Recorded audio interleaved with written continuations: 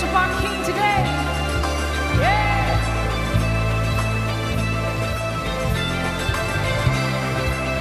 Oh, you're worthy. Yeah. Listen to this. Come, let us worship our King. Come, let us bow at His feet, 'cause He has done great things. How many of you know that? See what our Savior has done. See how His love overcomes, 'cause He has done great things. Yeah, He has done great things. Oh, yeah. Oh, hero of heaven, you conquered the grave. You free every captive and break every chain. Oh, God, you have done great. We dance, so we dance in your freedom, awake and alive. Oh, Jesus, our Savior, your name lifted high. Oh, God, you have done great things. Yeah. We exalt you in this place, God. Yeah. We think you'll be forevermore, 'cause you have done great things. Yes, God. And I know you will do it again. Your promise is yes and amen, 'cause you have done great things. God, you will do great things. Oh, hero of heaven, you conquered the grave. You free every captive and break every chain. Oh, God, you have done great. So we dance in your freedom, awake and alive. Oh, Jesus, our Savior, your name lifted high. Oh, God, you have done great things.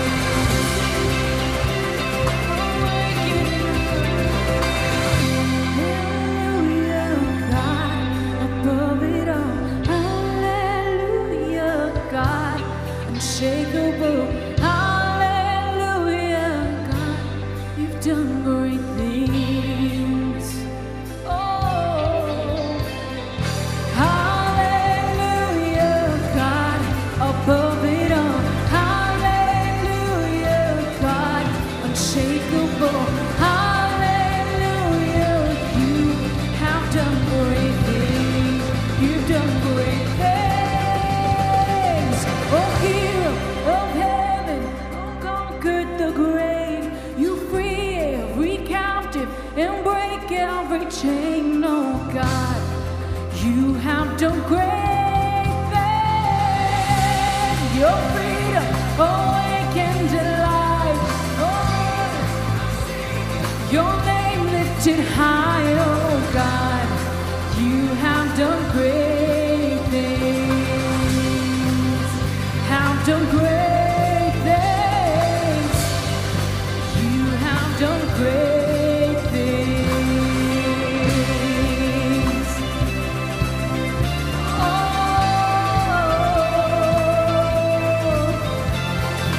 yes, my God, you're faithful through it all.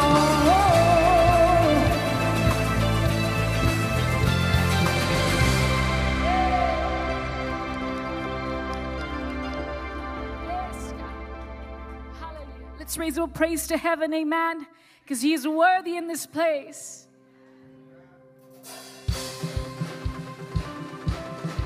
Te adoramos, Señor. Tú eres digno, Padre. Oh, yeah. Oh, oh,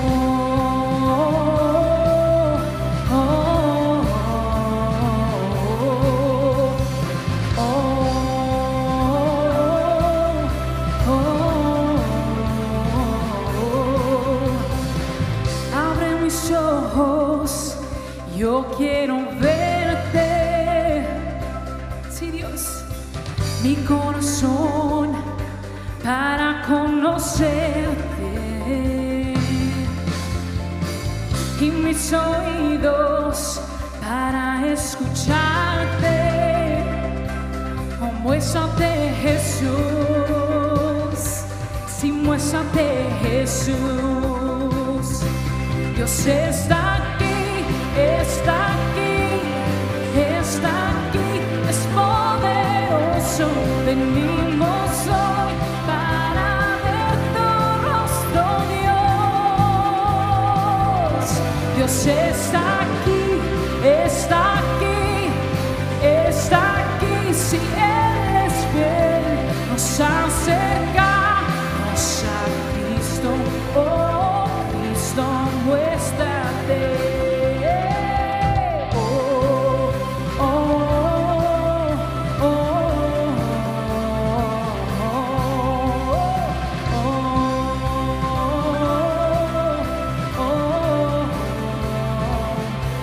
Escuchen, abre las puertas, revela tu gloria. Sí, Dios. Abre naciones, establece tu reino. Abre los cielos, derrama tu espíritu. Sí, muéstrate, Jesús, te queremos ver. Oh, muéstrate, Jesús. Dios está aquí, está aquí, está aquí, es poderoso. Venimos hoy para ver tu rostro, Dios. Dios está aquí, está aquí, Él es fiel, nos acercamos a Cristo. Oh, Cristo, muéstrate.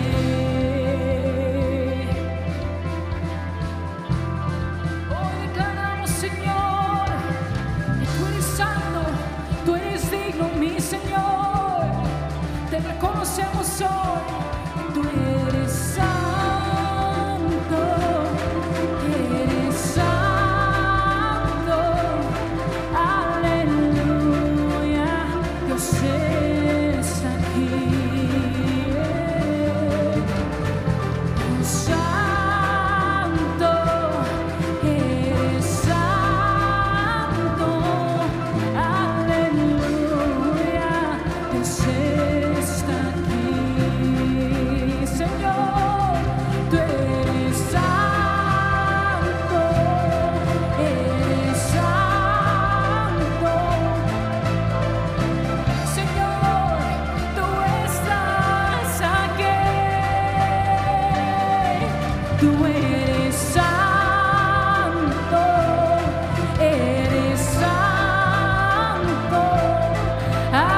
aleluya, Dios está aquí. Dios está aquí, está aquí, está aquí, es poderoso. Venimos hoy para ver tu rostro, Dios. Dios está aquí, está aquí, está aquí. Si Él es fiel, nos acercamos a Cristo. Oh, Cristo, muéstrate.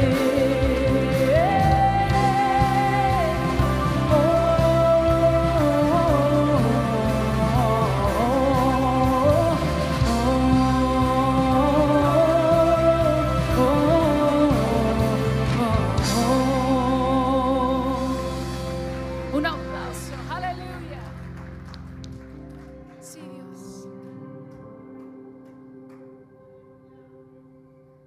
Te damos gloria, Señor, because you're worthy, God.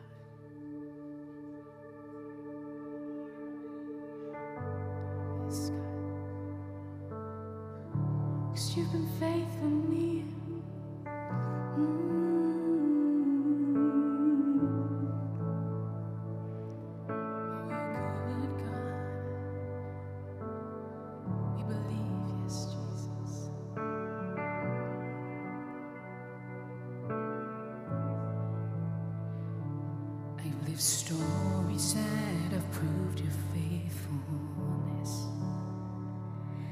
seen miracles my mind can comprehend, and there is beauty in what I can understand. 'Cause Jesus, it's you. Jesus, it's you. I believe you're the wonder-working God. You're the wonder-working God. Oh, the miracles I've seen, you're too good to not believe. You're the wonder-working God, and you heal because you love. Oh, the miracles we'll see, you're too good to not believe. Too good to not believe. Too good to not believe. I can resurrect a man with my own hands, but just the mention of your name can raise the dead. Yeah. All the glory to the only one who can. 'Cause Jesus, it's you. It's Jesus, it's you. I believe you're the wonder-working God. You're the wonder-working God. All the miracles I've seen, you're too good to not believe. You're the wonder-working God, and you heal because you love. All the miracles I see, you're too good to not believe. You're the wonder-working God, yeah. You're the wonder-working God. All the miracles I see, you're too good to not believe. You're the wonder-working, and you heal because you love. All the miracles we'll see, you're too good to not believe. Good to not believe. Too good to not believe. All the miracles we'll see, you're too good to not believe. Good to not believe. You're too good to not believe. After everything I've said, you're too good to not believe. Oh, you're too good, my God. I've seen too much. I've known too much, and I believe, my God. Oh, I believe.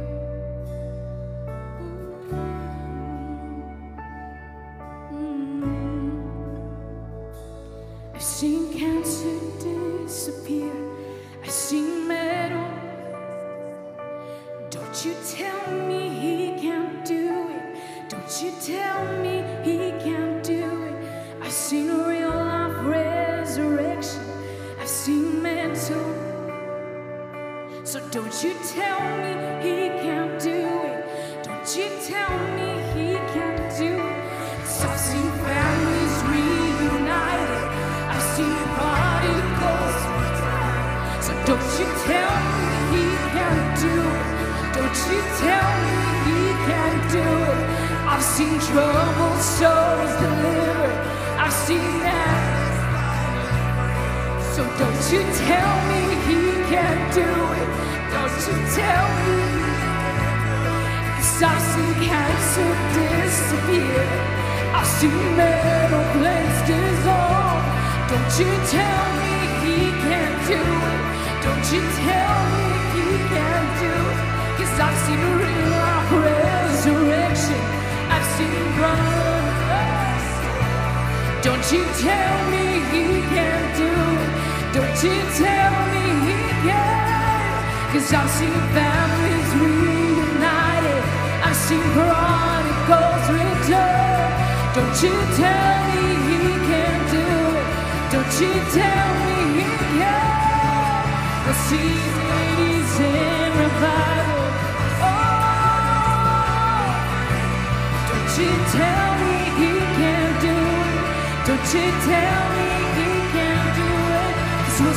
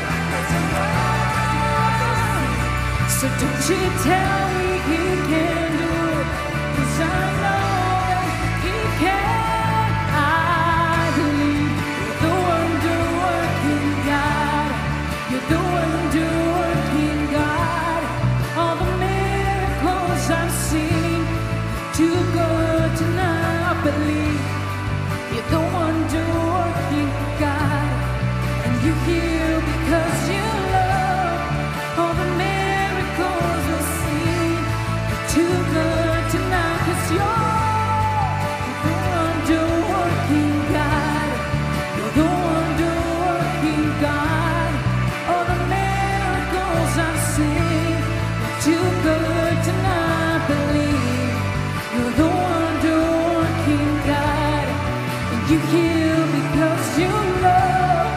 All the miracles we'll see. You're too good to not believe. You're too good to not believe. You're too good to not. You're too good to not believe. Too good to not believe. Too good to not believe. All the miracles I've seen. Too good to not believe. Oh. When I say I've witnessed miracles, I've witnessed them. My father, a few years ago, he had an accident, and his percentage of life was only 5%. And the co-pastor at our church went to pray for him at the ER, and he told my mom that was there. When I entered through this door, I saw the spirit of death over him. It was there, it was present, there was this black shadow over him. My dad was completely unconscious. So when I started to pray, the spirit of death away, it fled. And they didn't know if my dad was going to make it. They asked us to take him home, let him die in peace, surrounded by his family. And my mom said, no. We believe in a God that can do the impossible. So we'll take our chances respectfully, surgeon. But we believe in a God that can do the impossible. He went through the surgery. He said, we don't know if he's going to live. We need to wait 72 hours. He made it to 72 hours. Well, we don't know if he's going to have brain function, so we have to wait again. And a week after week, my father woke up. He saw, he spoke, he remembered, and he kept astounding the medical professionals week after week. Well, they couldn't come up with more things to say. Well, maybe he won't fully remember, or maybe he'll be bedridden forever, and we just don't know. But week after week, my mom kept saying, we believe in a God that can do the impossible. And now when my dad goes to his yearly checkups with a neurologist, the neurologist keeps asking, what happened here? You have so much like dead brain cells. How is it possible that you're talking? How is it possible that you can see? How is it possible that you can remember? How is it possible? And the answer is still the same, because we believe in a God that does the impossible. And if you can believe that with me today, that whatever your situation is, it might not be physical, it might be emotional, it might be spiritual, it might be something that no one knows that you're going through. But if you can believe with me today in that God that does the impossible, if he did it for my dad, he could do it for you. And if he did it for me, he will do it for you. There's a song that brings me back to my childhood. En español se va. Creo en ti, Jesús, y lo que harás en mí. Yo creo en ti, Jesús. Si lo cante, créelo. Y lo que harás en mí. Una vez más vamos a cantar. Yo creo en ti, Jesús. Es una declaración de fe. Y lo que harás en mí. Sí, Dios. Yo creo en ti,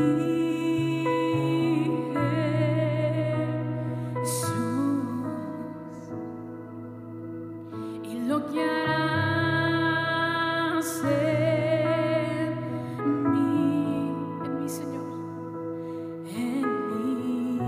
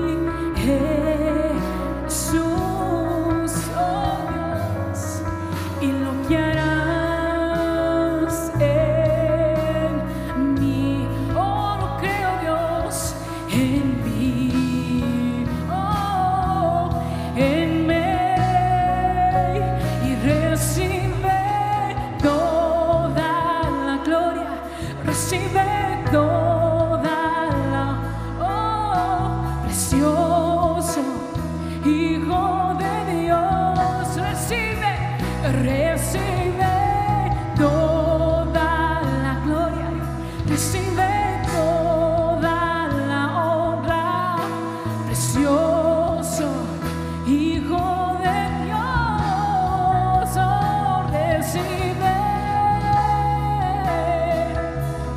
recibe toda la honra, precioso Hijo de Dios. Recibe toda la honra, recibe toda, sí, precioso Hijo de Dios. Una vez más, recibe,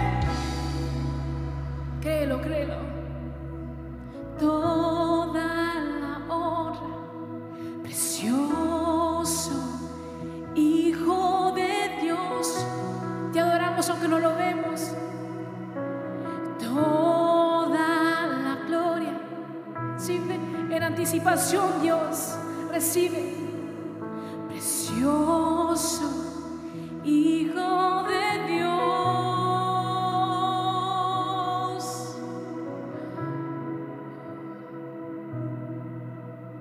Señor, eres digno. Aunque no pueda ver mi milagro, Señor, te adoro en anticipación, con fe, porque sé que lo harás en mí, papá. Por eso te adoramos, papá, porque tú eres digno, porque sabemos que tú eres fiel siempre. Yes, tú eres fiel, Señor.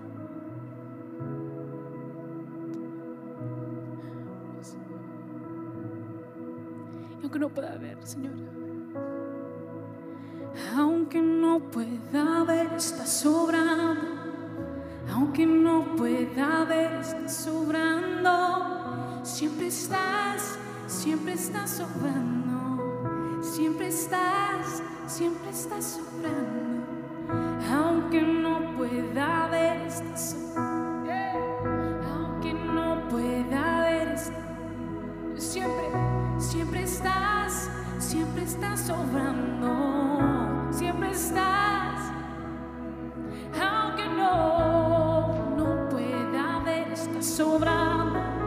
Aunque no pueda ver, estás sobrando. Siempre estás, oh mi Dios, siempre. Aunque no pueda ver, esta es nuestra declaración. Siempre estás sobrando. Siempre estás, aunque no pueda ver, estás sobrando. Aunque no, siempre estás. Oh, milagroso, abres caminos, cumples promesas, luz en tinieblas, mi Dios, así eres tú. Milagroso, abres caminos, cumples promesas, oh, mi Dios, así eres tú. Oh, así eres tú. Oh, así eres tú. Oh, así eres, Señor.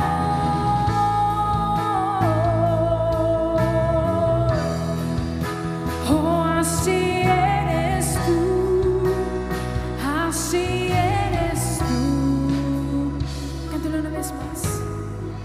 Milagroso, abres caminos, cumples promesas. Tú eres mi Dios, mi Dios. Así eres tú. Señor, milagroso, abres caminos, cumples promesas.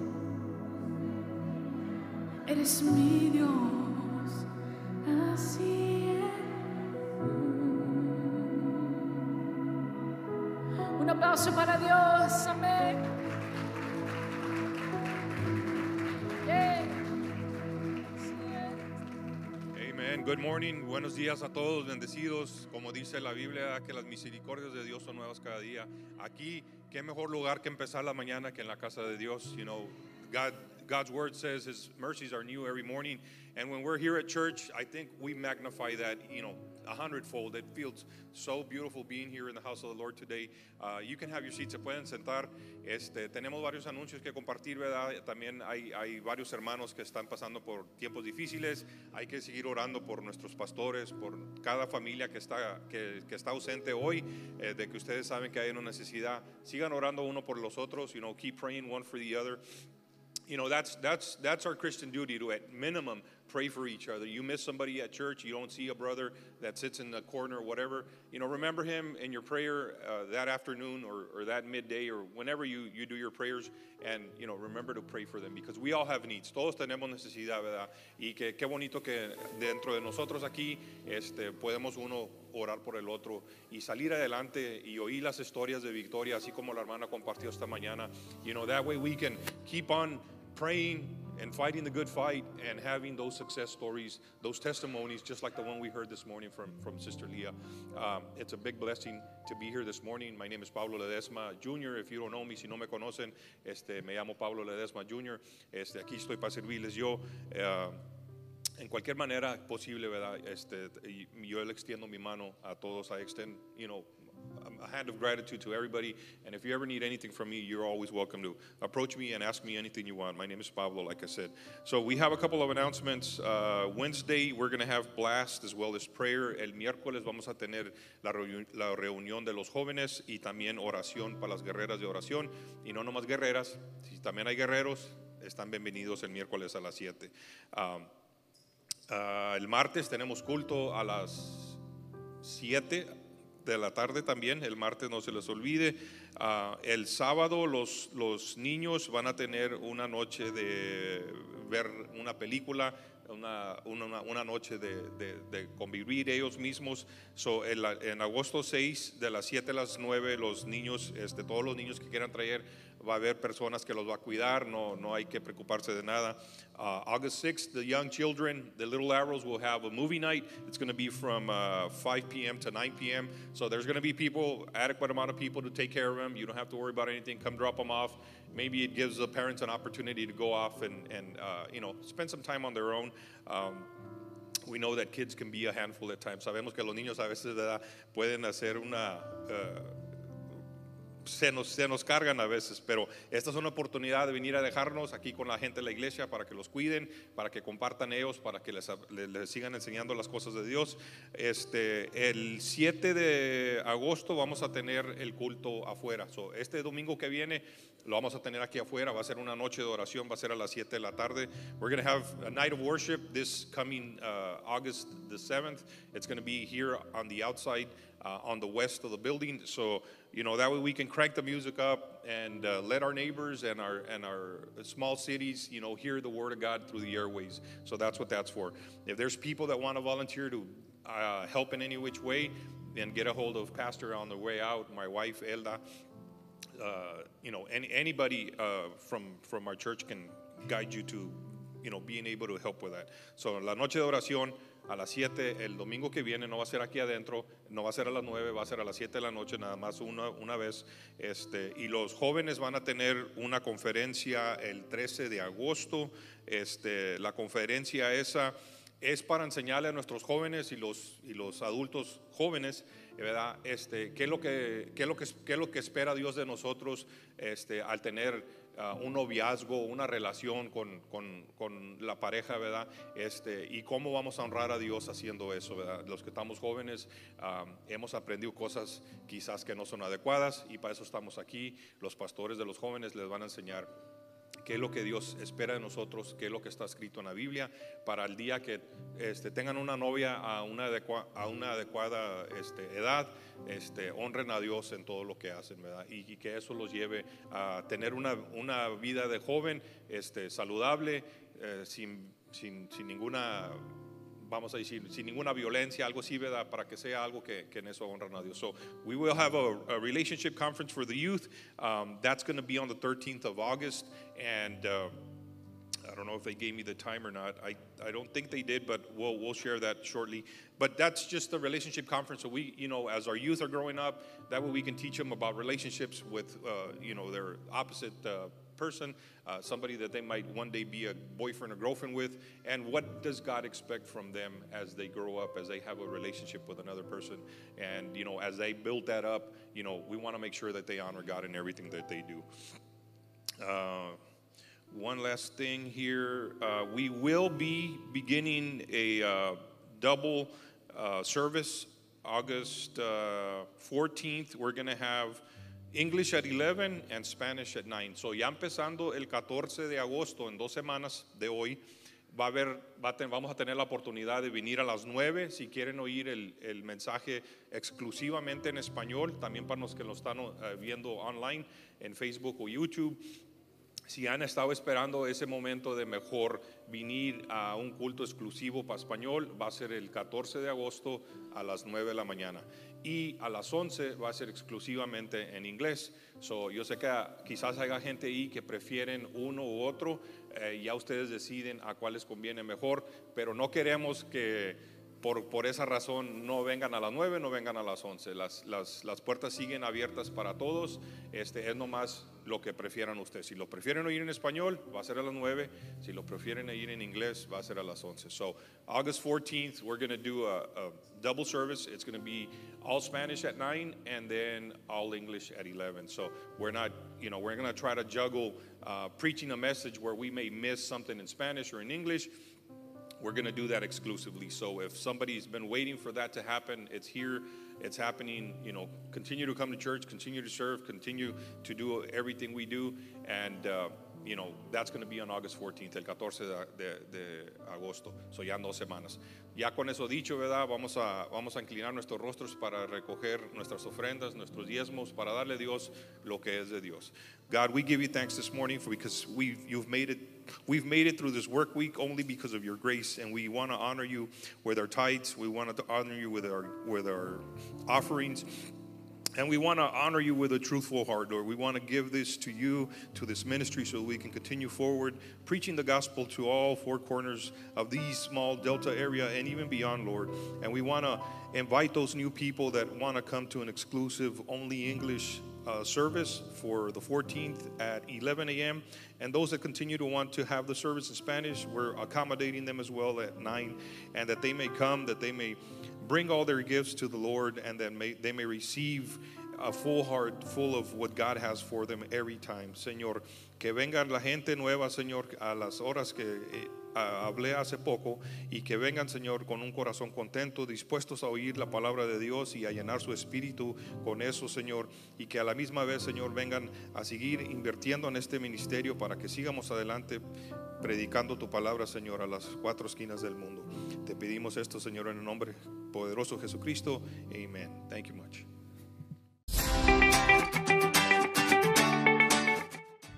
Bienvenidos a Iglesia Roca de Refugio. Estamos contentos de tenerlos aquí en nuestros servicios los domingos a las 9 de la mañana y los martes a las 7 de la tarde.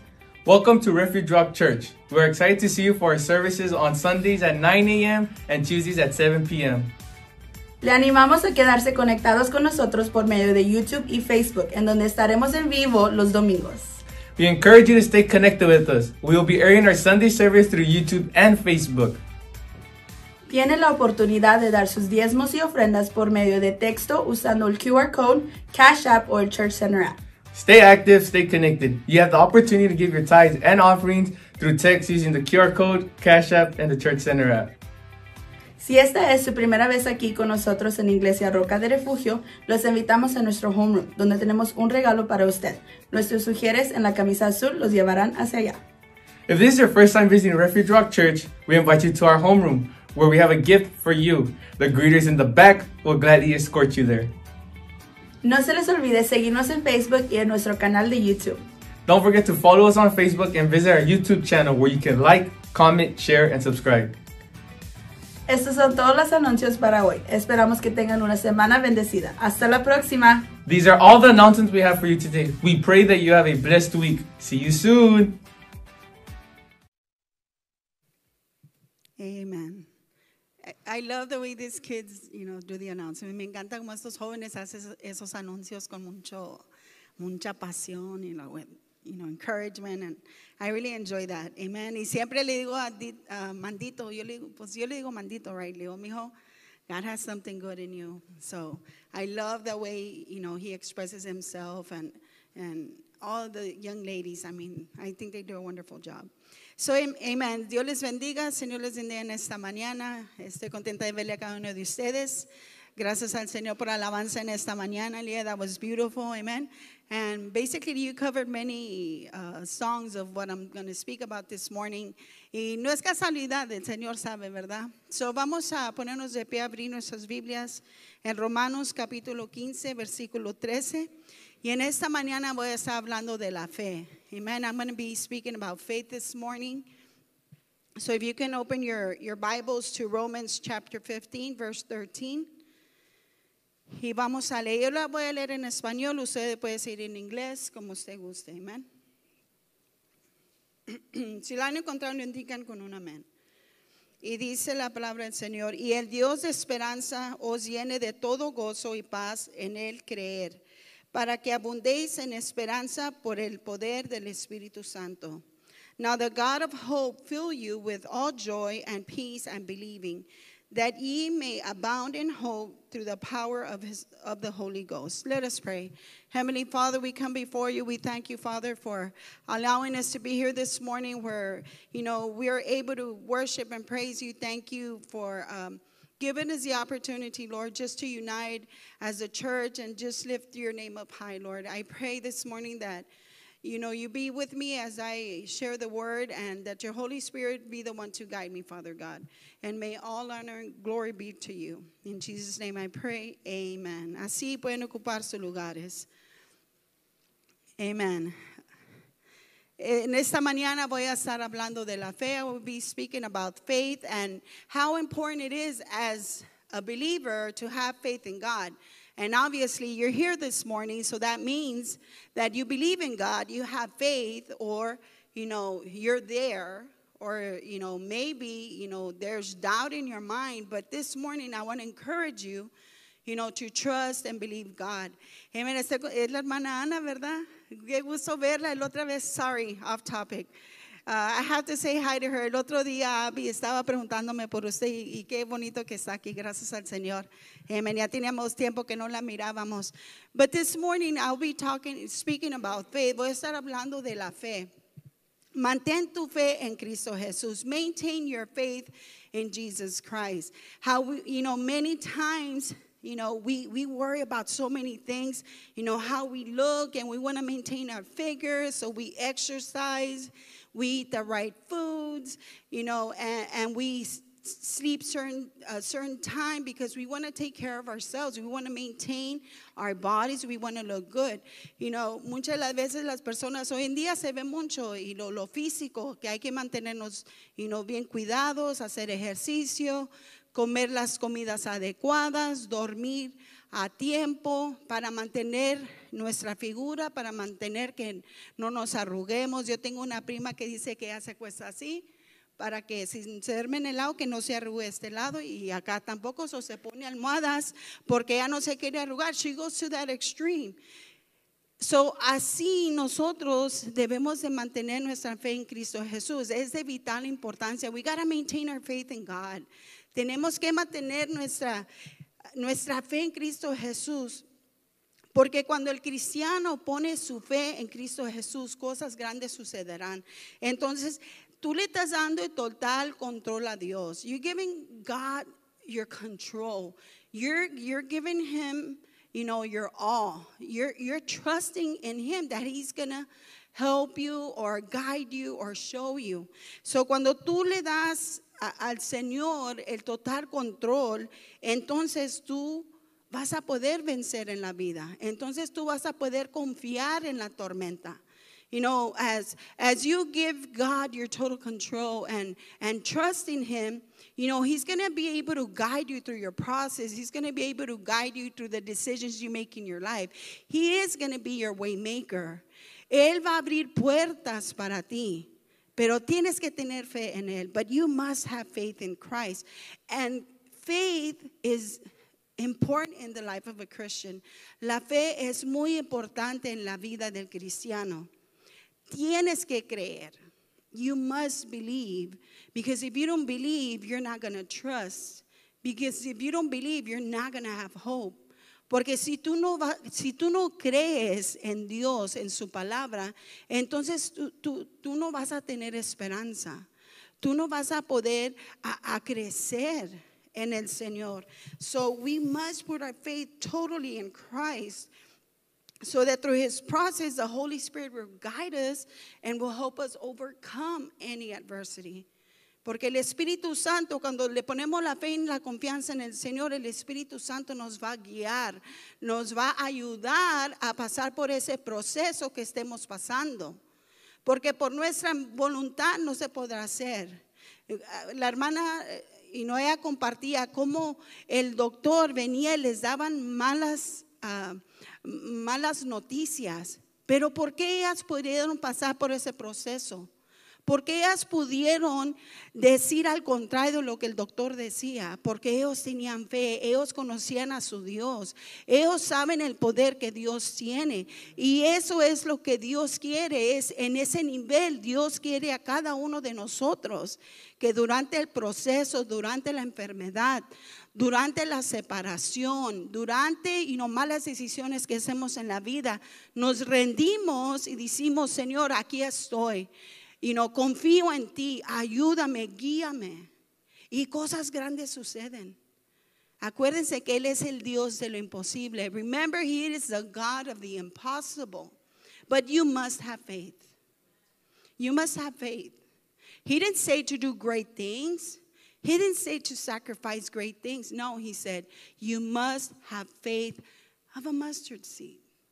And we all know what a mustard seed looks like. It's tiny.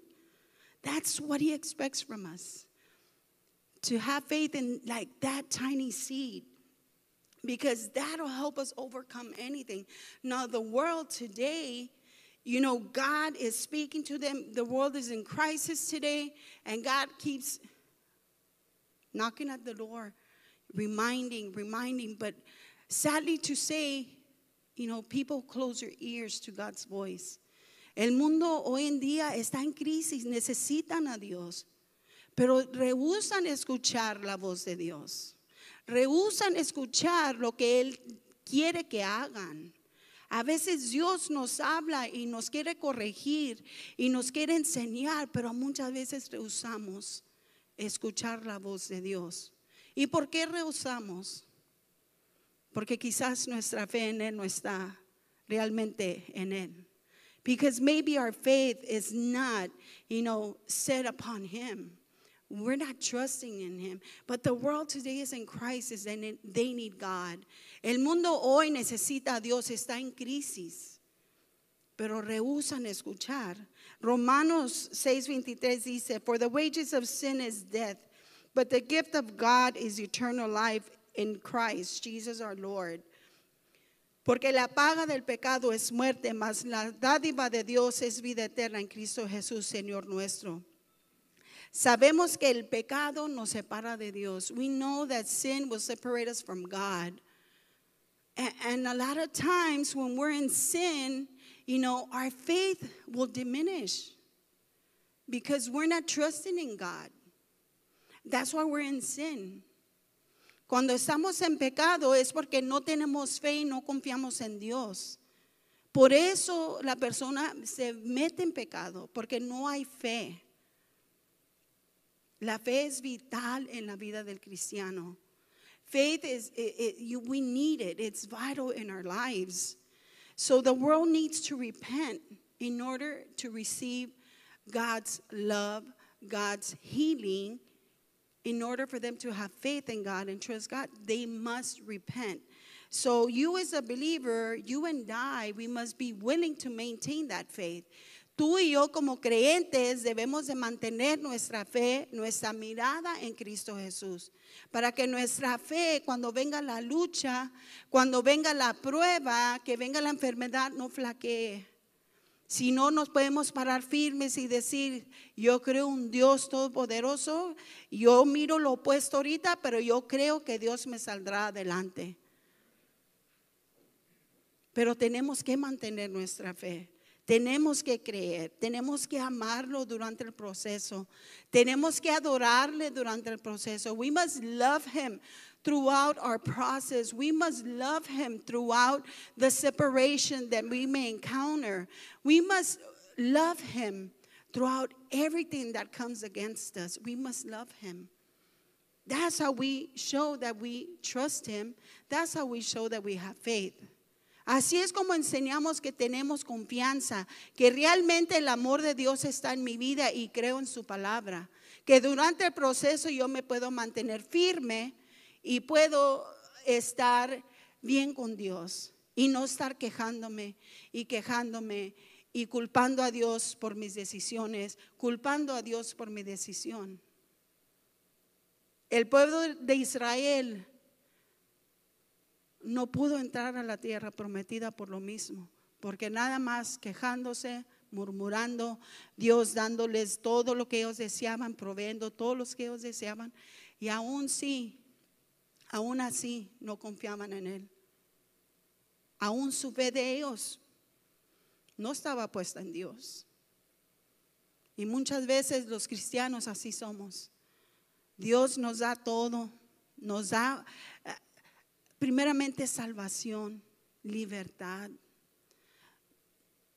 Pero muchas veces por nuestras situaciones en nuestras vidas, nuestras decisiones, luchamos y Dios te da, Dios te abre la puerta, lo que tú quieres te lo da. Pero aún así no hacemos caso. Y luego va a llegar un tiempo en nuestras vidas que si no ponemos atención a lo que Dios habla, a lo que Dios nos da, a lo que Dios nos habla que hagamos, nos vamos a perder. Vamos a perder esa oportunidad. Hay que tener cuidado, hay que mantener nuestra fe en el Señor. Ahora, ¿por qué es importante la fe en la vida del cristiano? Why is faith important in the life of a Christian? Faith is important because you show that you trust God. La fe en Dios es importante porque eso enseña que tú confías en Dios. Si Él dice no a lo que tú le pides, tú debes de estar contento y feliz con la respuesta, porque tu fe y tu confianza debe estar en Él, porque recuerda que Él desea y quiere lo mejor para ti como su hijo, como su hija. You know, when you put your trust in God fully in Him and you're asking Him, you know, usually the young ladies or young men, when they're already ready, you know, to marry, you know, they start praying for their other better half. And sometimes they pray. I remember my pastor, Fred, when I was a young person. I remember one time that he shared that there was this evangelist praying for his wife. And he was praying. It had been months. And he had a revival at a church. And he sat in the front pews. And he knelt down and he said, Lord, the lady that sits here, that's going to be my wife because you're going to give her to me. He had been fasting. He had been praying. It wasn't just from one day to the next. So he had been praying and fasting. Whoever sits in that chair, Lord, a specific chair, he was specific. He says, that's the person that I want to marry. That's the one that you're going to give me. The services were going on, and nobody sat on that chair. Nobody. And the next service came along until finally, almost at the end of the revival, comes in a lady and sits down. And that lady was not somebody that he had placed in his mind how he wanted her to look. She was a nice, you know, heavy lady. But she came and sat there. And he was like, he said that this evangelist in his mind was saying, But that's not what I want, Lord. But God told him, you asked me. I want you to give me the person that is going to be fit for my life. And that she sat there. And he finally said, you know what? I trust you, God. She is going to be my wife. And they married, and they were successful. You know, a lot of times we pray for our own desires, our own flesh desires, but God says, no. You got to seek the things from above. And sometimes God's going to give you something that you don't want or what your eyesight didn't want. You see, that doesn't matter. That's besides the point. If you want to succeed, if you want to have faith, you got to trust God in every decision. Necesitas que confiar en Dios. Estaba diciendo que mi pastor, hermano Federico, él un día compartió de un evangelista que tenía una campaña y él ya estaba buscando a su pareja, le estaba pidiendo a Dios por su pareja. Y una de esas noches, o en una oración que estaba haciendo, él dijo que, le dijo al Señor, mira, en esta silla, la mujer que se siente aquí en esta silla, esa va a ser mi esposa, tú me la vas a dar, Señor, tú me la vas a dar. Y se pasó la campaña días y días, y nadie se sentaba en esa silla, específicamente nadie se sentaba. Pero en un servicio, antes de que terminara, se sentó una mujer allí. Pero no era una mujer a su gusto, sino era la que Dios había escogido para él. Cuando la vio, él dijo, pero Dios, yo no la quería así. Pero Dios dijo, tú me la pidiste y ella es la mujer ideal para ti. Pero aún él se arrepintió allí y pudo aceptarla como su esposa y juntos pudieron servir y ser eficaces en el reino de Dios.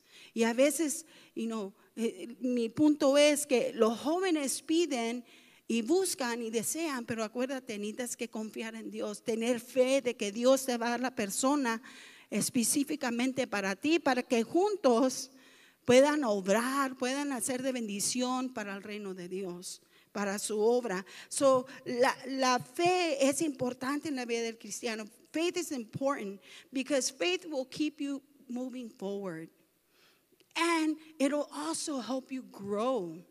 La fe en Dios te va a llevar aún más en el camino del Señor. Vas a poder lograr más cosas porque tienes tu mirada, tu confianza en Él.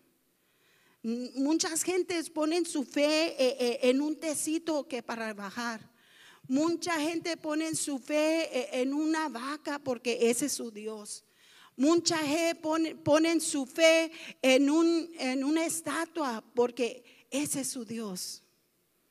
Que tu fe esté puesta en el Señor Jesús, que murió, resucitó y ahora está en la diestra de nuestro Padre Celestial. En Él debe de estar nuestra fe. So faith in Christ will help you move forward. Your faith can move mountains. Tu fe podrá mover montañas. Pero es solamente si tú lo crees. It's only if you believe this. There's nothing impossible for God. Medicine may say, that you cannot be healed from cancer. Medicine may say that you cannot be healed, by a mental issue, something within your body that you're struggling with. Medicine says that nothing can heal your body. Like I said, I've been told that I have thyroid. And I'm like, Lord, I don't have time for this. I don't have time to be sick. I don't receive this. You fix my thyroid. I don't accept this. And I have to trust God. But am I not going to do anything about it? I have to make changes in my life. Tengo que hacer cambios. Yo le digo, Señor, con el tiroides yo no tengo tiempo para esto. Normalízalo. Ayúdame a hacer cambios. So we have to allow God, God can do the unthinkable in our lives. Lo que tú menos te imaginas, lo puedes hacer en el Señor. Si el Señor le dice al hermano Martín, en 2 años te vas a ir de evangelista. Y se ríe el hermano Martín, pero we don't know. If he has faith and receives that word, God may send him to go evangelize. But we got to have faith in his word. Do you trust him? Do you have faith in his word? ¿Crees su palabra, sí o no? O nada más lo que te conviene. No todo es lícito. No todo es bueno. Pero hay que confiar en Dios. Recuerda que la fe te va a ayudar a crecer. It's going to help you grow. It's going to help you get you closer to God. Que no haya duda en tu corazón de que Dios puede hacer algo en tu vida. It doesn't matter. It doesn't matter where you're at right now. Change it. Cámbialo. La fe trae salvación. La fe te da libertad. La fe te da salvación, libertad de la depresión, libertad de la enfermedad, libertad de tristeza, libertad de sentirte quizás que no puedes. God gives you, he sets you free from all this bondage. He sets you free from all these things that come and attack your life, your body. Sometimes we struggle, but we got to fight. We got to speak the word. We got to trust God, because that's faith. We don't see it right now, but we act on it like if it's there already.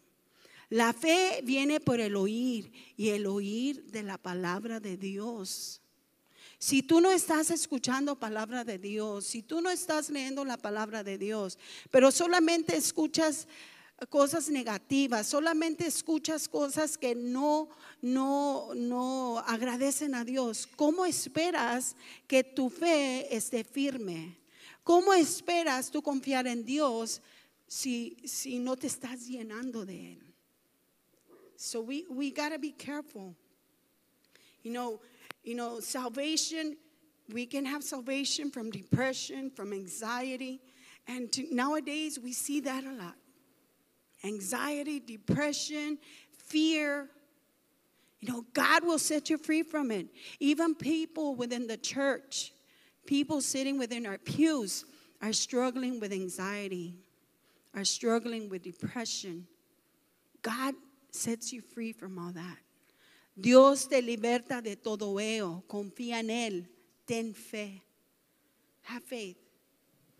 And what happens when there's no faith in your life? ¿Qué sucede cuando no hay fe en tu vida?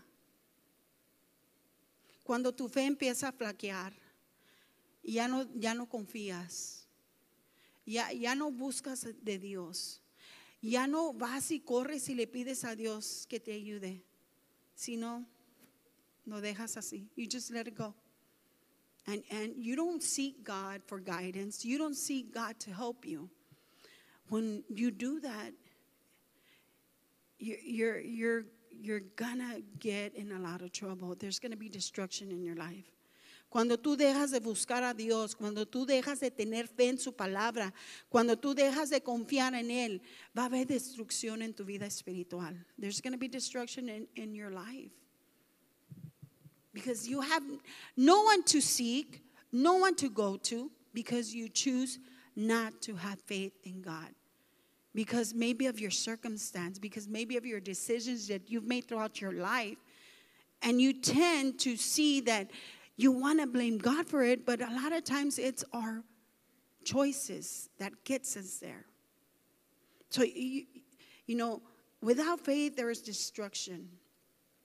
In Romans 1:17 says, "For in the gospel the righteousness of God is revealed, a righteousness that is faith from first to last, just as it is written, the righteous will live by faith alone." Solo el Hijo de Dios, el que ha sido redimido de sus pecados, solamente por la fe vivirá. Dice, porque el evangelio de la justicia de Dios se revela por fe y para fe, como está escrito, mas el justo por la fe vivirá. You have to have faith. That's what's going to keep you going. That's what's going to make you grow in Christ. Eso es lo que te va a motivar a seguir adelante. La fe es la que te va a hacer crecer en Cristo Jesús. La fe es vital en tu vida. Sin fe serás un cristiano sin esperanza. Without faith, you'll be a born-again believer without hope.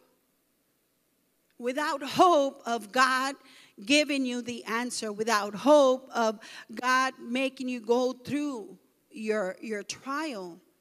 You see, God gives us trials to grow. Dios nos permite pruebas y luchas en nuestra vida para crecer. Si nosotros le pidemos a Dios, quítame esto, ayúdame, yo no quiero pasar por esto, pero el Señor dice, necesito que pases por ese proceso, porque yo tengo algo más para ti, pero si no te pasas por ese proceso, no creces y no confías y no harás lo que yo te voy a pedir que hagas. That's how God works. So we got to trust in Him.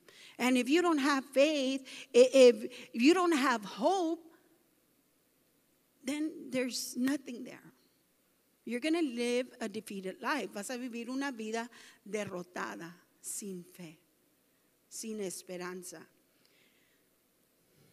Dice en Hebreos 11:6, pero sin fe es imposible agradar a Dios, porque es necesario que el que se acerca a Dios crea que le hay y que es galardonador de los que le buscan. So, remember, you will succeed if you seek Him through your process. Your faith is going to grow.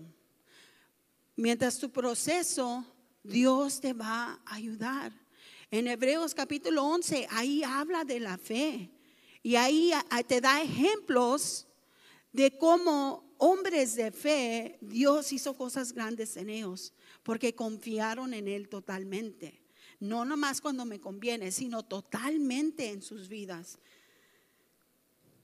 ¿Y qué sucede cuando no tienes fe? Dice Santiago 2:19, tú crees que Dios es uno, bien haces, también los demonios creen y tiemblan. Tú puedes creer que Dios es bueno, tú puedes creer que hace cosas, pero ahí te quedas. Dice que los demonios tiemblan. ¿Por qué los demonios tiemblan? Porque ellos conocen el poder de Dios. And we should fear God to know that, hey, I serve a mighty God that does great things. When you don't have faith, you will die spiritually. It's not going to happen from one day to the next. It's a process. You stop reading your Bible because you're making time for something else. When you used to have devotion and you read, maybe a chapter, maybe a verse, meditate on it, read on it. But then other things come and we start pushing it off. And then maybe you'd pray 3 times a day. Now you're cutting it down to 2. And then by the time you know it, you cut it down to 1. Then by the time you know it, you don't pray at all. Sometimes you even forget to pray when you wake up, when you go to sleep. It's a process. And then by the time you know it, you stop missing church. Oh, because of this. Oh, because of that. Oh, I'll go Sunday. El domingo voy a la iglesia y el proceso así está. ¿Y qué está sucediendo con nuestra fe? ¿Está creciendo en el Señor o se está disminuyendo? You're lacking it. We lack it when we abstain or replace God for other things. So we have to be careful as a church. Tenemos que tener cuidado. You can be easily defeated when you don't have faith. The enemy can come in and take over and you don't even realize it. You start speaking negative. You start thinking negative instead of saying, you know what, God's going to pull me through. God, help me. you'll start saying, where's God? Well, isn't God wonderful? ¿No es Dios un Dios bondadoso, un Dios amoroso, un Dios que me va a ayudar? Pues es lo que dicen. Y a veces ya la fe no está ahí. Entonces, este es un proceso que sucede. You know, when you don't believe and trust in God, that defines the relationship you have with Him. And a lot of times it does. It'll reflect how we trust Him. Si yo no tengo fe y confianza en Dios, eso refleja mi relación con Él. Eso refleja mi relación con Él. Tenemos que tener cuidado. Si no tienes fe en tu vida, o si no creces en la fe, va a haber destrucción en tu vida espiritual. I guarantee it. Va a flaquear. So, why must I maintain my faith? Entonces, mi otro punto, ¿por qué yo debo de mantener mi fe? Esto es por qué. Porque cuando tú pones tu fe en Dios y está puesta en Dios, tú te mantienes firme en el Señor. Because when you have faith and you maintain your faith, you will stand strong in the Lord. You will be firm. You know, nothing, no adversity, no pain, no injustice, nothing will come between you and your faith. Whatever comes against you, you're going to stand firm because you believe, because you trust, because you have faith. Sometimes there will be injustices in your life. Sometimes there's going to be sickness in your life. Sometimes you're going to go through valleys, but through that valley, you maintain your faith and you trust in God and you start growing, you start learning. Durante el proceso, tú te mantienes puesto firme en la fe, en la confianza en Dios, y durante ese proceso tú vas creciendo, tú vas confiando más en el Señor. Y mantienes tu fe y crece. Así dijo Pablo, con Cristo estoy juntamente crucificado y ya no vivo yo, mas Cristo vive en mí. Y lo que ahora vivo en la carne, lo vivo en la fe del Hijo de Dios, el cual me amó y se entregó a sí mismo por mí. So that should be our attitude, to be crucified with Christ and trust in Him and confide in Him. Now we don't live for this world, but we live for Him. Ya no vivimos para este mundo, sino vivimos para Él. And you become one with Him. You start having the mind of Christ. Tú empiezas a tener la mente de Jesús. Y eso es lo que debemos de hacer. We need to strive to have the mind of Christ.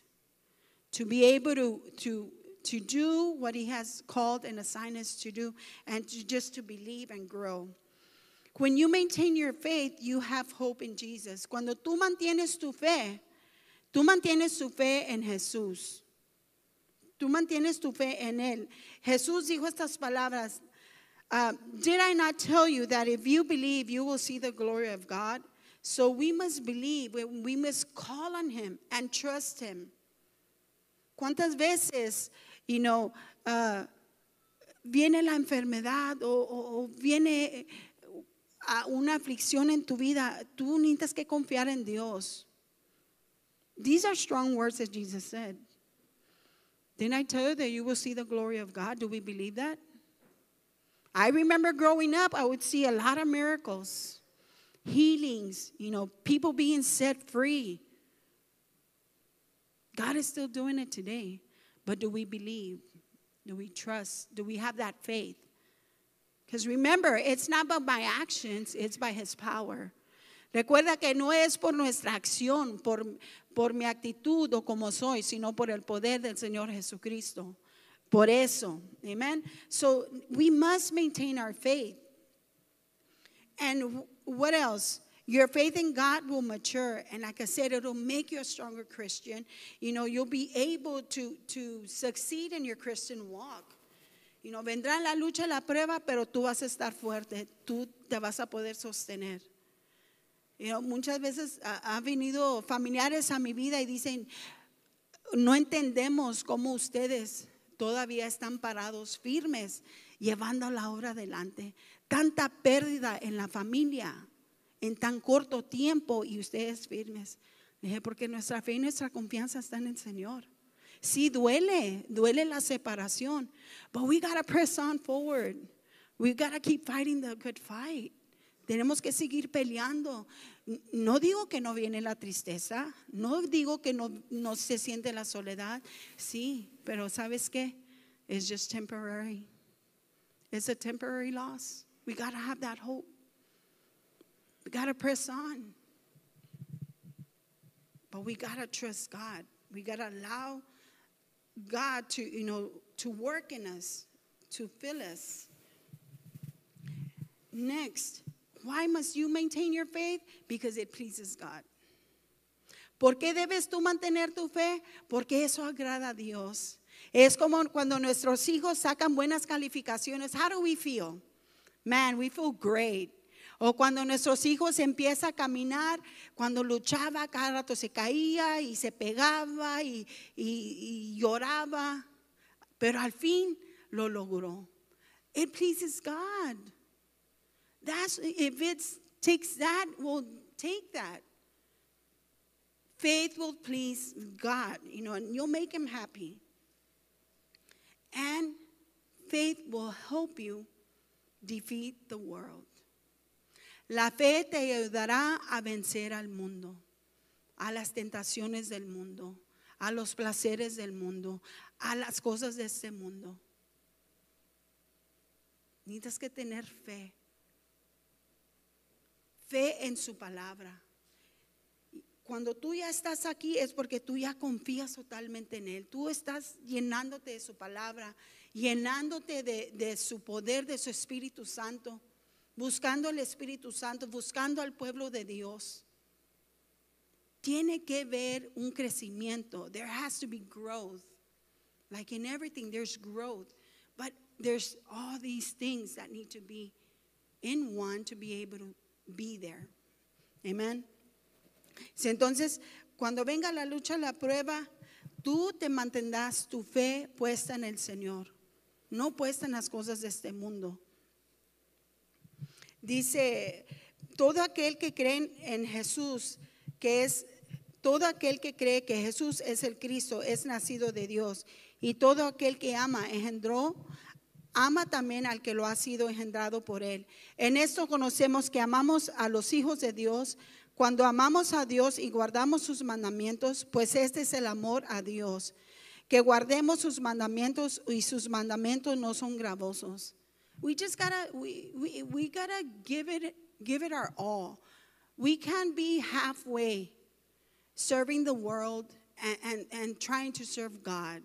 It's not going to work. No va a trabajar eso que todavía quieres hacer los placeres, las cosas del mundo, pero también quieres estar aquí en las bendiciones de Dios. O totalmente todo con Dios, o mejor vete totalmente al mundo.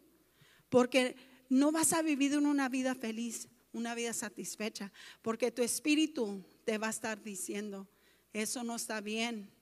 Vamos a la iglesia, lee la palabra. Y cuando tú dejas de escuchar esa voz que te amonesta, ten cuidado. Be careful. Y dice este versículo, porque todo lo que es nacido de Dios vence al mundo, y esta es la victoria que ha vencido al mundo, nuestra fe. So it's our faith in Christ. We will be able to defeat this world, defeat the enemy. ¿Y quién es el que venció al mundo? Sino el que cree que Jesús es el Hijo de Dios. It's through Jesus Christ. This morning, I just encourage you, maintain your faith. Mantén tu fe en el Señor. Si la necesitas que cultivar, si la estabas dejando ahí a un lado, necesitas que cultivarla. Necesitas que buscarle. Necesitas que buscar las cosas de arriba por medio de su palabra, por medio de oración, por compartir, por querer ser enseñado. But we gotta do all these things in order for our faith to grow, in order for our trust in God to grow, in order to fulfill God's plan in our lives. Our faith has to grow. We got to maintain it. Tenemos que mantener nuestra fe en el Señor Jesús. Escoge tener paz. You know, have peace. Have peace. As I speak to people, as I share with people, some friends or families, neighbors, I've noticed that there's so much anxiety. There's so much fear. God did not give us a spirit of fear, but of a sound mind, of love, of hope, of joy. Yes, he went through the circumstance. I know that you never get sad or you're never, afraid. Yes. Yes, of course. But I don't stay there. I move out from it. I remember the word of God. I speak life to whatever I need to speak life. I rebuke whatever I have to rebuke. You got to learn to do those things. That's what's going to maintain your faith. That's what's going to maintain the love of God in your life. So don't fear. No dudes. Ten confianza en el Señor. Let's pray for one another. Let's encourage one another. Let's pray for our leaders. Let's pray for our community. Let's join together and pray. Because when we pray, we have faith and we believe. Cuando tú oras, tú confías. Tú confías en el Señor. Tú tienes paz en el Señor. Todo esto es combinado junto. No puedes dejar una cosa para la otra. Everything comes together, joined as one. So be at peace. If you're going through anxiety, if you're going through depression, rebuke it. How much longer is it going to take up your time? How much longer is it going to take your joy? How much longer is it going to take your peace? How much longer is it going to be robbing you from the blessings of God? Let it go. Trust God. Have faith in His word. Speak the life of God in your life. Speak truth to your heart, to your mind. Ask the Holy Spirit to renew your mind daily, because the struggle starts here. Aquí empieza todo. Y por eso hay que renovar nuestras mentes cada día. Cada día renovar nuestras mentes. We gotta remind ourselves. I love the song, The Goodness of God. That song, it fills my heart. It just shows me how God is so faithful. Me muestra qué tan fiel, qué tan bueno es Dios, aun cuando le fallamos, aun cuando nuestra fe, quizás cuando nos da la mala noticia, quizás le decimos a Dios, ¿por qué? O le culpamos, y aún Él está ahí. Hija, todo está en control. Estás en mis manos. Aún Él es fiel con su amor. He is faithful. Remember that Jesus, He brought salvation to the lost. Jesus brings hope to the brokenhearted. Jesus gives peace in the storm. The world cannot give us this. Solamente Jesús nos puede dar salvación al perdido. Solamente Jesús trae esperanza al corazón que está quebrantado, que está dolido. Solamente Jesús puede dar la paz, la calma en la tormenta que estés cruzando. Only Him. So I want to encourage you, maintain your faith. Mantén tu fe en el Señor Jesús. Just maintain it. Because when you don't have faith, you're going to start worrying, or you worry. What does worry do? Worry brings death. It brings death to the hope that Christ has already given you. And faith will bring hope and trust in God. So what do you choose? ¿Qué eliges tú hoy en esta mañana? ¿Tú eliges tener fe y confianza en Dios? Porque cuando tú tienes fe y confianza en Dios, hay esperanza. Pero cuando tú no tienes fe en Dios, ¿qué va a venir? Mortificación, va a venir desesperación, va a venir la ansiedad, va a venir la depresión, va a venir el odio, va a venir enfermedades, porque estás tan preocupado. ¿Y aquí llega eso? Llega muerte. Puede ser muerte física o una muerte espiritual. ¿Qué escoges tú hoy?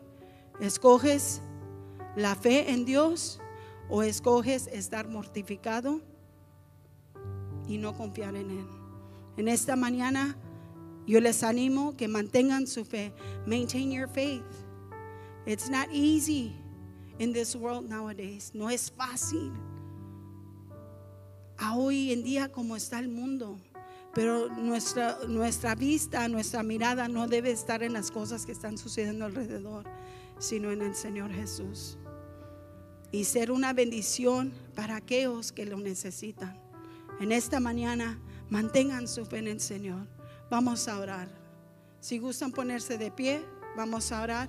Y vamos a pedirle al Señor que Él nos ayude a mantener nuestra fe, nuestra visión, nuestra esperanza en Él. Let us pray this morning that we may maintain our faith in Christ. We may, just seek Him and look for Him.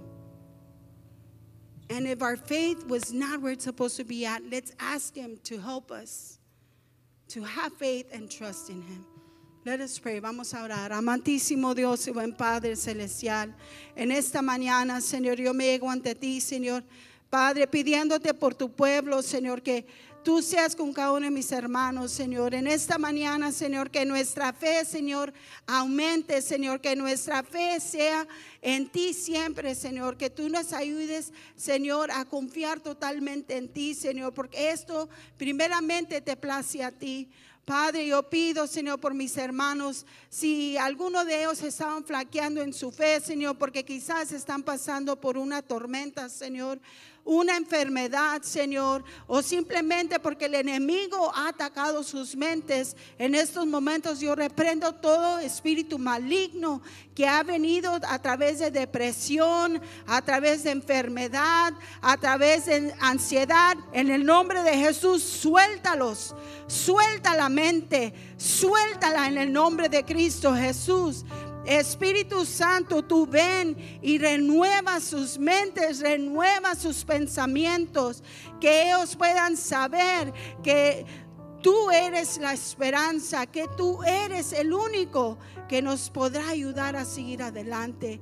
Padre, aumenta la fe de mis hermanos, Señor, que nos podemos parar firmes, Señor, crecer en tu palabra, crecer en ti y confiar totalmente en ti, Señor.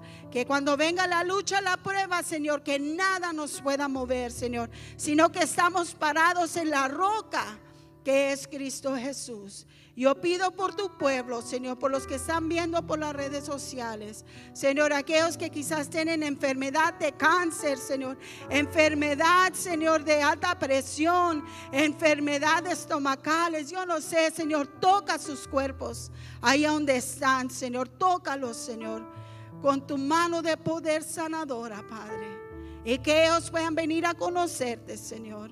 En el nombre de Cristo Jesús te adoramos y te glorificamos en esta hermosa mañana.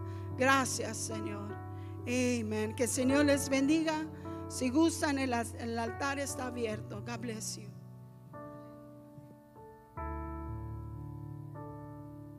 Yo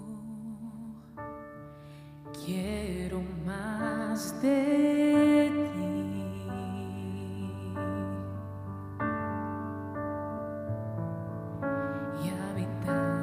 Tu presencia, menguar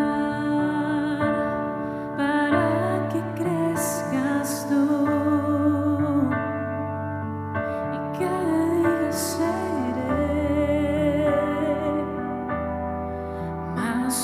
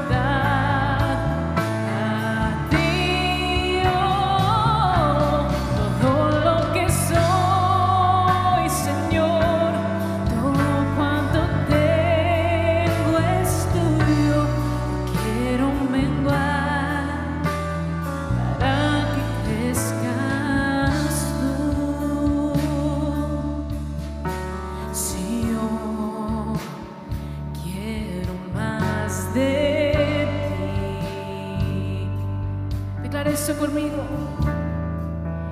Y habitar en tu presencia, oh Dios, vengo a orar para que crezcas tú. Cada día seré más como tú. Quebranta mi corazón, quebranta mi vida, te entrego mi voluntad a ti. Todo lo que soy, Señor, todo cuanto tengo es tuyo. Yo quiero menguar para que crezcas tú. Quebranta mi corazón, quebranta mi vida, Señor, te entrego mi voluntad a ti. Todo lo que soy, Señor, lo que tengo es tuyo. Yo quiero menguar para que crezcas tú. Quiero menguar para que crezcas tú. Yo quiero menguar para que crezcas tú.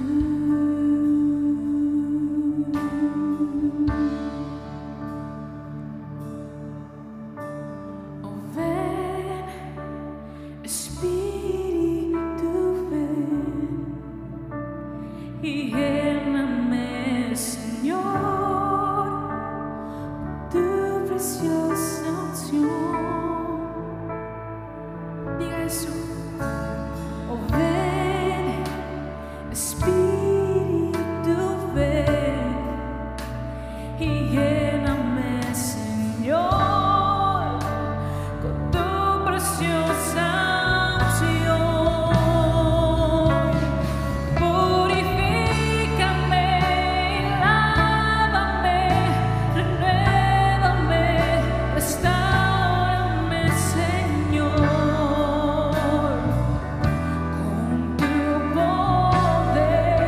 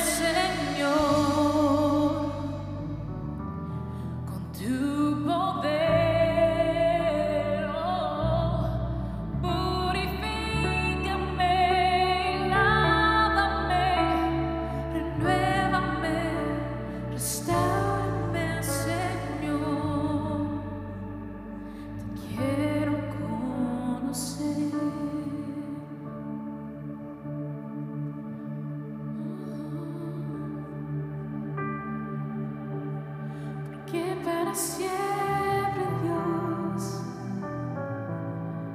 tu misericordia es, porque para siempre, Dios, tu misericordia es, más alto que el cielo está, más pasa que el ancho mar. Que para siempre, oh Dios, tu misericordia es mejor que la vida es. Mi alma lo sabe bien, que para siempre, oh Dios, tu misericordia es más vasta que el ancho mar, más alta que el cielo está, porque para siempre, oh Dios, tu misericordia es Cristo, porque para siempre, oh Dios, sí, tu misericordia es. Porque para siempre, oh Dios, tu misericordia es mejor que la vida es. Mi alma lo sabe bien. Porque para siempre, oh Dios, tu misericordia es más vasta que el ancho mar, más alto que el cielo está, porque para siempre, oh Dios, tu misericordia es mejor que la vida es. Mi alma lo sabe bien, porque para siempre, oh Dios, tu misericordia es más vasta que el ancho mar. Porque para siempre, oh Dios, tu misericordia es. Que para siempre, oh Dios, tu misericordia es. Porque para siempre, oh Dios, tu misericordia es.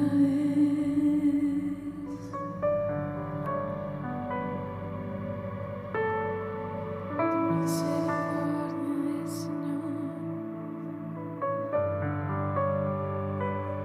siempre fiel, oh, siempre fiel.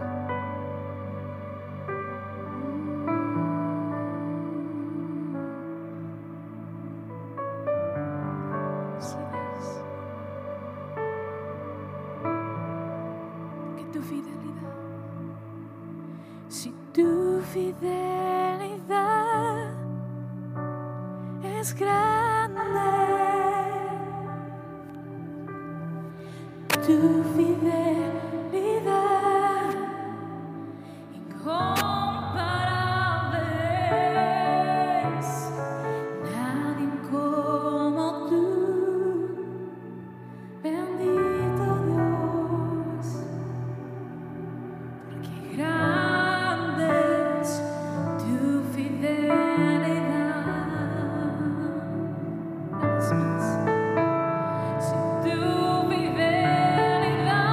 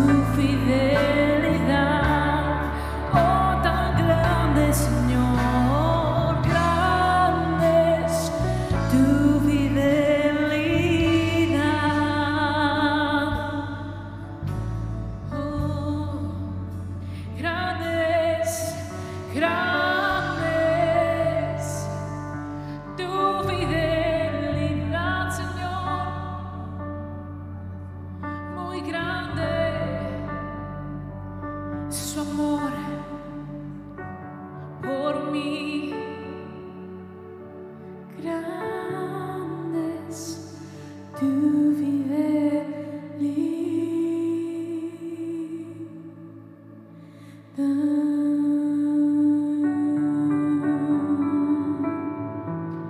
Un aplauso para el Rey de Reyes, el Señor de Señores. Él se lo merece. Muy bonito, ¿verdad? Así es, la fidelidad de Dios es grande. La canción lo dice muy sencillamente, pero muy verdaderamente. Y ojalá que la música esa, ¿verdad? No nomás la estamos cantando de nuestros labios para afuera, pero que la sentimos en nuestro corazón, ¿verdad? It's so beautiful to, do the praise and worship. That's what touches our heart. There's people that are addicted to some kind of substance, and they think that they find their answer in that substance. And when you come to a church, when they invite you and they almost drag you by the ear, and you come and witness this and feel it in your heart, that's why you have a testimony later on saying, that's what transformed my life. I thought that my answer was in alcoholism or in some other drug, and when I came to church and I witnessed this and I felt it in my heart, that's what transformed my life. Ese es parte del testimonio que mucha gente puede alcanzar a tener, porque algún tiempo fueron adictos al alcohol o otro tipo de droga. Y quizás alguien los invitó aquí a una iglesia, no necesariamente esta, pero en otra, y casi que los trajeron de la oreja o algo, pero cuando experienciaron esto por primera vez, el Espíritu Santo, lo bonito de honrarle esta música, esta honra a Dios, ahí es donde ellos usan ese testimonio para decir, lo que sentí yo ese día, como me conmoví, fue lo que me transformó, lo que me cambió. Y el necesitar yo tomar para sentirme en otro nivel, en otro estatus, eso me lo quitó Dios, porque Él me ha entregado el Espíritu Santo. Eso es lo bonito de aquí, ¿verdad? Un aplauso más por las cosas de Dios, por favor. Es muy bonito, muy bonito. Y que los testimonios sigan viniendo, ¿verdad? No tengan vergüenza de venir a dar su testimonio. Como he dicho antes, el testimonio de usted le puede ayudar al que está sentado a mero atrás, le puede ayudar a una persona nueva. Our testimonies are our living word that God has changed us, that God has transformed us. So never be ashamed to come up here and ask for a couple of minutes so you can share your testimony, because your testimony can help that person that's sitting way at the back, that new person that just came today. So si al caso hay alguien nuevo que vino hoy, if there's somebody new that came today, don't run off. We have a gift that we want to give you. Tenemos un obsequio que le queremos dar por si al caso es la primera vez que ha venido a la iglesia. Y nomás voy a pasar los anuncios, si pueden sentar por un ratito y ahorita nos despedimos. Los anuncios son el martes, tenemos iglesia a las 7. We have church on Tuesday at 7. Everybody that saw us online, you're always welcome to come, whether you have better chance to come on Tuesday or you're better off coming on Sunday. That's up to you, but we welcome you with open hands. El miércoles tenemos el culto de los jóvenes, youth. We have youth blast at 7 on Wednesday. We also have prayer on Wednesday, and from there we're gonna have on Saturday the 6th we're gonna have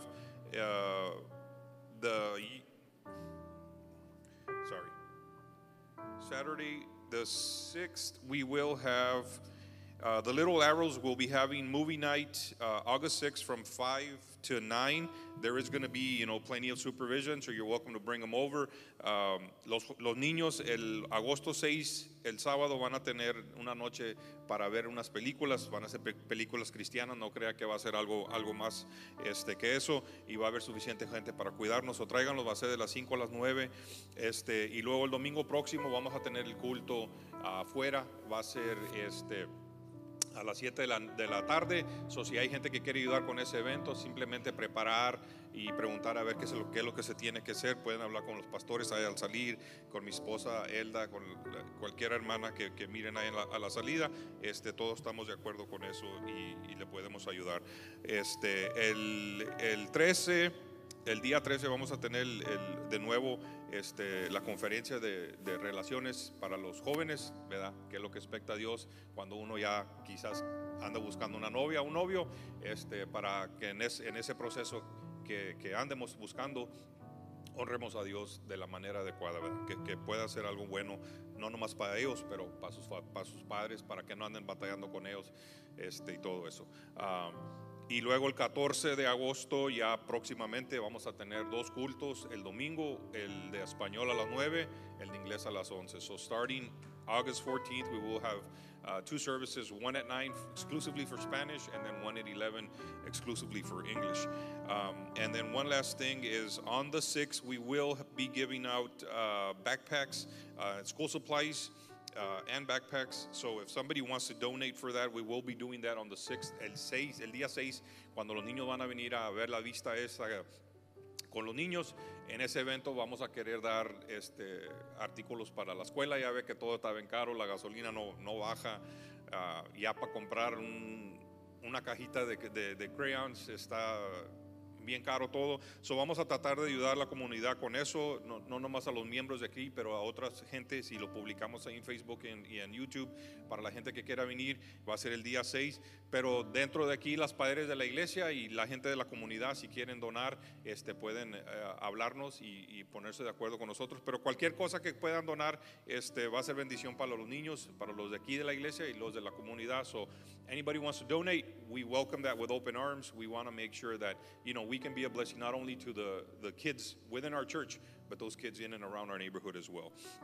So for that, please sign up with my wife Elda. She'll be out there on the way out if you want to give a donation, or if you want to ask, if you can buy crayons or pens or pencils or what have you. So sign up with my wife Elda. She'll be out there on the exit door. So all that said, let us bow our heads, let us pray to be dismissed. Lord, we give you thanks for this blessed day that you gave us, for the conviction of waking up this early morning and making sure that we made all our plans to prepare our kids and have gas in our cars and be able to come to church and to honor you with our gifts, to honor you with our life, to honor you with the life of our kids. We want to give you thanks in everything that we do. We want to make sure that we always honor you, O Lord. And although we're never perfect, we never will be, we want to make sure that we ask for forgiveness and that we go to our neighbor and forgive any trespasses we have against them, Lord, as in the Lord's Prayer says, that we may continue to live this life pleasing you and honoring you, Señor, que te sigamos honrando, que te sigamos dando toda la gloria siempre en todo lo que hagamos, Señor, y que perdonemos unos a los otros, a nuestros vecinos, a nuestros amados, y que podamos seguir, Señor, caminando en este camino, Señor, honrándote en todo y poniendo todo, Señor, en tus manos, teniendo la fe suficiente, Señor, para seguir adelante, aunque venga lo que venga, aunque suba más el gas, aunque pase lo que pase, Señor, que siempre tengamos confiado, Señor, que su mano nos va a seguir llevando adelante y que un día estaremos con usted en la gloria, Señor, donde nuestros amados hoy ya están ahí, que nos reunamos una vez más con ellos, Señor. We give you thanks that we may one day see the glory of you, Lord, with our loved ones that have passed and been there with you. Let us honor you every day, O Lord.